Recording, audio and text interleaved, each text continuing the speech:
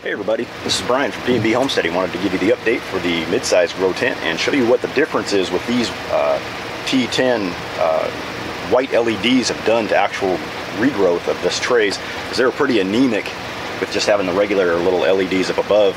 But it looks like they've really come back, and I'm going to show you the tray I'm going to harvest today for our Easter Sunday. Let me grab the camera so you can see all these trays in here.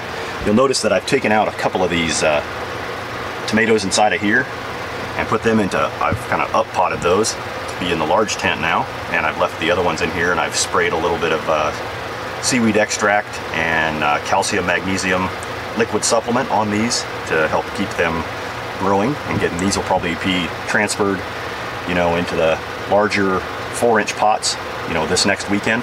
But I transferred all the other ones in there, and you'll see that in the large grow tent update.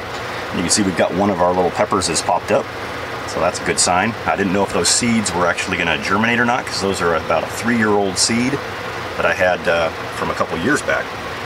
But you can see the lettuce up here. This is one of the trays, and it's getting the white light coming from this direction over there. You can see it's looking a lot, you know, better growth, as well as these trays down here have got a lot better growth. You know, they're a lot more full, and they're starting to fill out. So I'm really happy with putting those lights back in, because I mean, these trays, by next weekend we'll be able to harvest these, at least one of these trays, and we're going to start getting back on our normal rotation. You can see those trays down below, even those have greened up and are ready to, you know, get some better, because I've got the light, you know, coming from this direction over here down into there, and all the trays seem to have really taken off again, which makes me happy, because Paul was getting kind of annoyed at me because I didn't have any lettuce for our tacos. And our other dinners, we were eating pretty much exclusively kale and what we could scrounge outside. But here's the tray I'm going to harvest today for Easter, and this is that one that we had already harvested once, so this is going to be its second you know, cutting.